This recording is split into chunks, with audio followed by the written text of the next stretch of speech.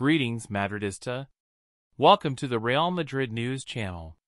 Be sure to subscribe to the channel and turn on notifications so you don't miss a single detail of what's going on in our beloved team.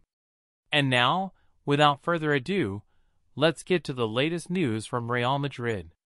Manchester City defines priority for the media and can ruin Real Madrid's dream. Two Saudi clubs are monitoring Modric's situation at Real Madrid, according to the newspaper, as Manchester City appears as the main Real Madrid's competitor in the dispute for the midfielder. Jude Bellingham.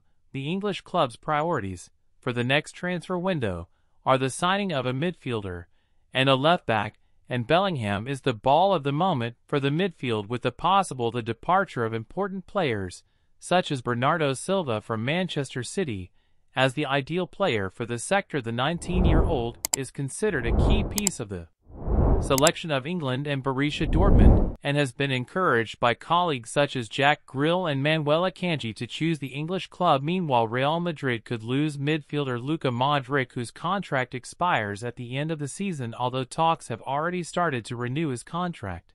Clubs like Al Nassr and Aguila, both from Saudi Arabia, are closely following the situation and could launch an attack if conversations with Real Madrid are not advancing. Modric could look for a new direction for his career.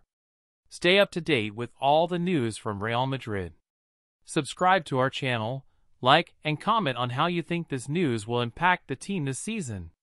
And please tell us from which country you are watching us.